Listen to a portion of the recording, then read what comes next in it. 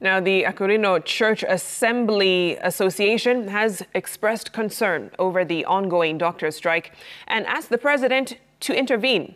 The Akorinu leaders say President William Ruto needs to provide a long-lasting solution to the issue by involving governors in implementing a workable formula and encouraging medical staff.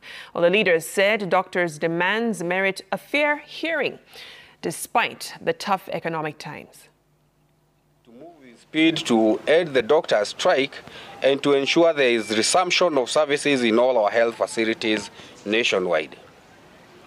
We have also agreed as a church to reaffirm our policy to work with the government of Kenya to support the government and the government's agenda, because it has been our historical policy as the Akorinu Church. Kama Akorinu tungesihi kila mtu aadilike katika kazi yake. Kila mtu ambaye aliyepewa kazi na serikali ajibike vilivyo katika ile kazi ambayo amepewa, kwa sababu mambo mengine yanafanyika katika hali ya kuzembea kidogo. Kwa hivyo tungeuliza kila mmoja ambaye na hiyo ile jukumu apate kuwajibika.